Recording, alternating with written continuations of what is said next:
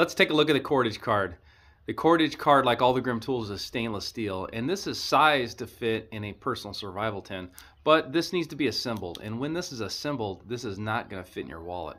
What this tool does is it takes trash resources such as plastic bottles and converts that into cordage. Cordage is one of the 5 critical items in any survival situation.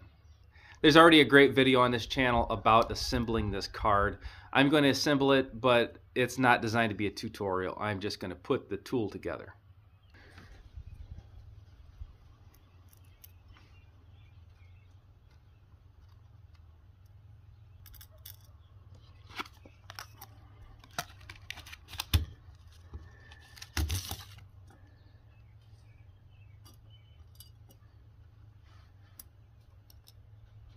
So once I have the screws with the washers, I've got my razor blade. I'm going to go bevel down. I'm going to go edge out. And I'm going to set that in here.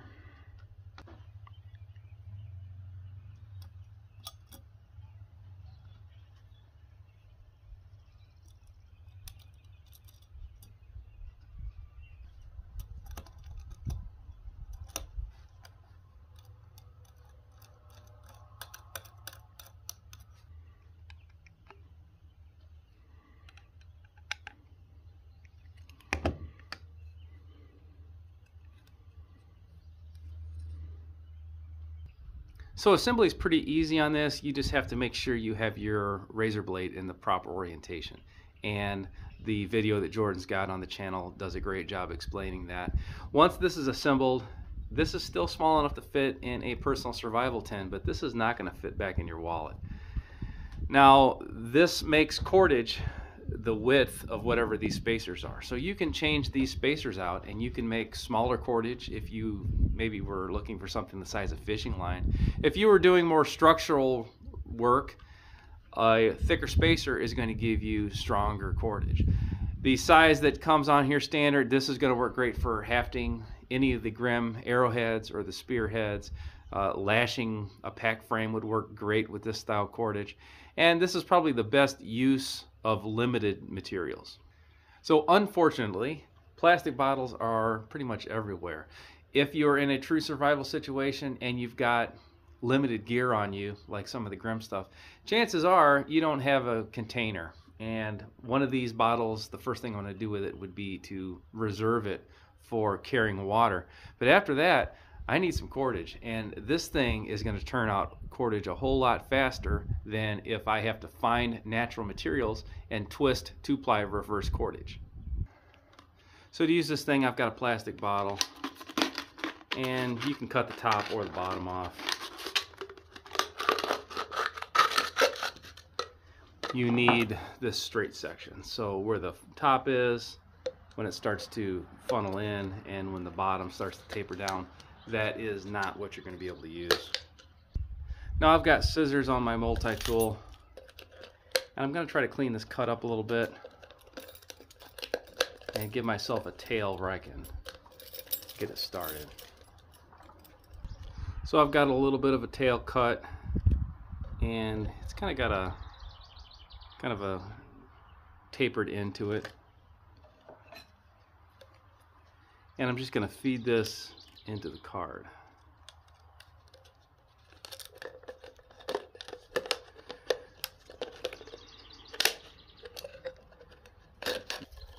So at this point, you can just run this thing to whatever distance cordage you need. You can get quite a bit of cordage off of one of these single liter bottles. The 2 liters, you can get a lot of cordage out of those.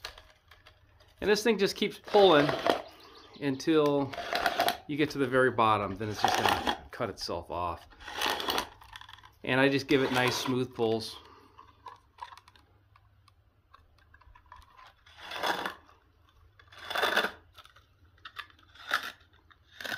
And it's going to break here in just a second.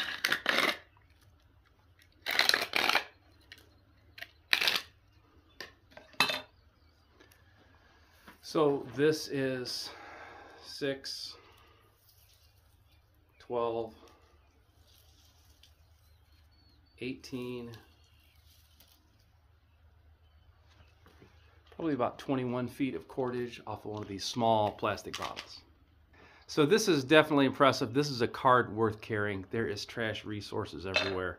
And if you are thinking this is plastic cord, it's just not going to hold up that well, I have supported a improvised tarp shelter using cordage off a 2-liter bottle. And I set it up and left it up just to see how long it lasted. And the tarp lasted 10 months, and it was just a sheet of Tyvek that I had some duct tape around. The cordage was up for that 10 months and was going strong. I took it down when the tarp actually ripped. So 10 months exposed in direct sunlight with no issues whatsoever. So in a short-term emergency situation that you would be relying on cordage like this is all you're going to need. So if you're thinking, I carry paracord and I carry bank line and I carry fishing line, I don't need that. I carry all that stuff too, but a card like this is going to give you an infinite amount of cordage. Now, not only is this cordage strong, when you apply heat to this, this actually shrinks down. So that is going to work out great for hafting arrowheads, or if you were to break a canoe paddle or a spear or a tent pole and needed to bind it together. Applying heat to this plastic cordage shrinks it down and holds it very tight. This is something that you definitely need to add to your kit. I don't care how much cordage you're carrying, you're going to run out eventually. And I don't care where you go in the world, you're going to find plastic garbage laying around that you can turn into useful cordage.